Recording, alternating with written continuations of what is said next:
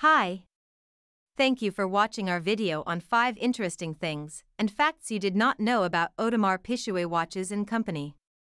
Before we dive in, the entire team at New Bond Street Pawnbrokers would like to thank you for watching this video.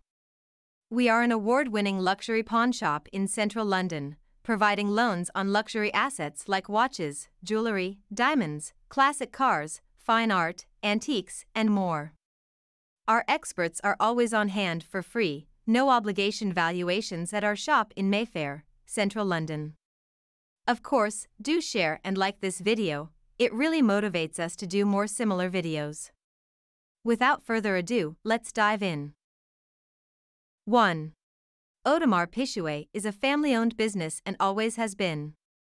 Jules Louis Audemars and Edward Auguste Piguet established their watchmaking workshop in 1875 in Le Brassus, Switzerland, in Vallée de Joux near Geneva.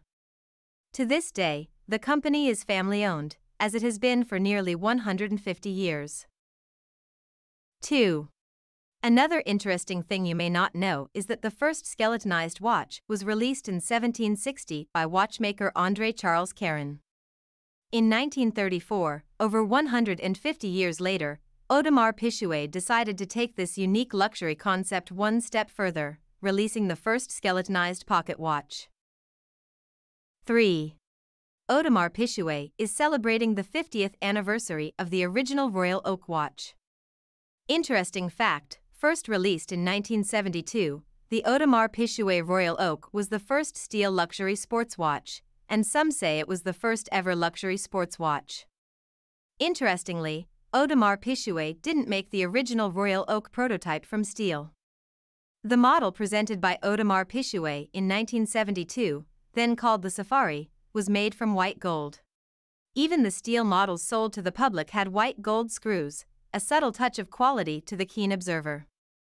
Believe it or not, the Royal Oak prototype, inspired by diver helmets, was designed just one day before its presentation. Audemars Piguet updated and re-released the Royal Oak in 1993, calling it the Royal Oak Offshore. 4. After nearly 100 years in business without a market hit, Audemars Piguet struggled financially. But the release of the Royal Oak turned the tide in favor of this historic watchmaker. Audemars Piguet hadn't been an instant hit, and neither was the Royal Oak watch, which took more than a year to sell its first 1,000 models to the public. In the end, the astronomical price tag, more than 10 times the cost of a Rolex Submariner at the time, was sufficient to get Audemars Piguet out of its financial rut and onto the map of luxury watchmakers.